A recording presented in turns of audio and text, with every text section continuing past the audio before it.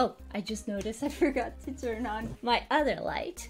Hopefully you can see me better like this. Here we are for another proposal review. If you haven't seen it yet, I have a full-on playlist of proposal reviews like this one. I'll have it linked in whichever corner it is, I never know. But yeah, let's read this one that we got in that says, hello, my name is, I'm totally gonna butcher this, Lakman Pindaria. Please forgive me. And I am a freelance web scraper. I specialize in retrieving data from websites and organizing it into structured data sets. First thing, let's go paragraph by paragraph.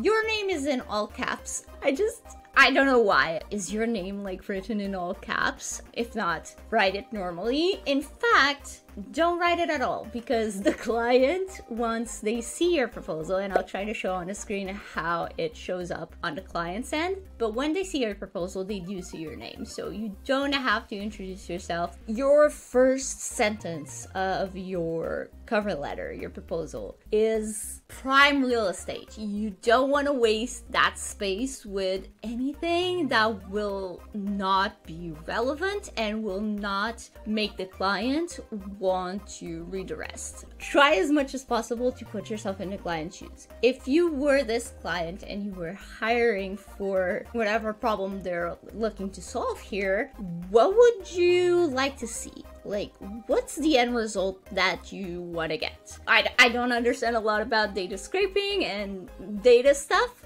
but I guess if you say organizing it into structured data sets, you could say something along the lines of, I'll make sense of all your data, or I'll make all your data readable and understandable, anything like that. Like, tell them what they get by hiring you. But enough of that. Then you say, I am submitting my bid in response to your request for website scraping in a Google Sheet format. Again, what I read just here is not needed. What you had in the previous paragraph, by the way, going back a little bit, was good. Like this, I specialize in retrieving data, That part I would put right after your hook. But the I am submitting my bid, like, they know you're submitting your bid. So cut this off. And then you say, I am confident that I can deliver this project for you in an efficient and professional manner. I'm not gonna lie, I'm pretty sure I've written this like a million times in proposals in my earlier days.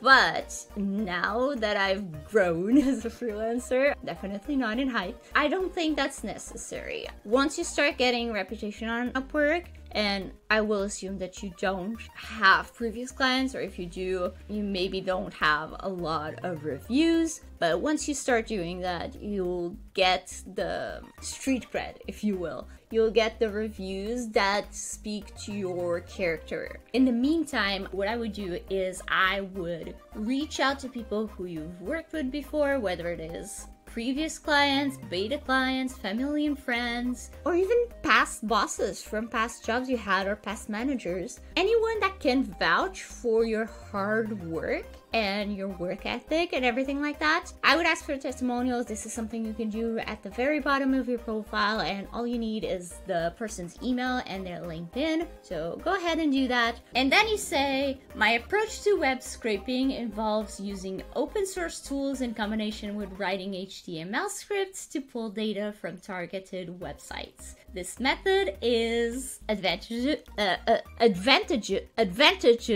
That's as good as it's gonna get, because it ensures that the scraping process is accurate and fast.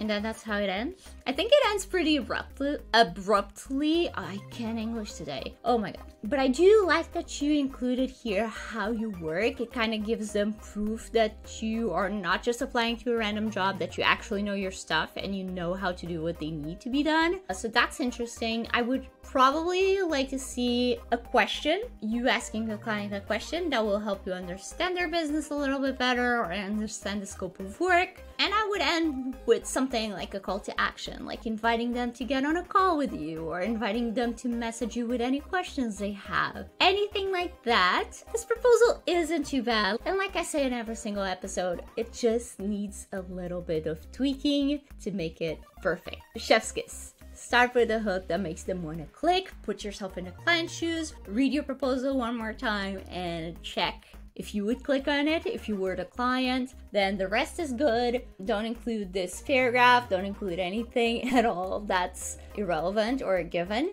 and with a call to action, because the rest is pretty good. So yeah, I hope you implement these things and that you can get a client on Upwork soon. Let me know how that goes for you. Now, if you too want your proposal to be reviewed right here on the channel, I'll have the link right below, as I do in every single one of these videos. It's super simple to submit your proposal. It's just a Google form. You just upload a screenshot like this one, and I'll review it in a future video for you. It's first come, first serve, so submit yours today and I'll get to it as soon as I can. Now, in the meantime, check out the rest of the playlist, because I've done a lot of these videos and I don't want you to continue submitting proposals that don't implement these tips and tricks. So go check out the rest of the playlist and send me your proposal for review, and I'll see you next time. Bye!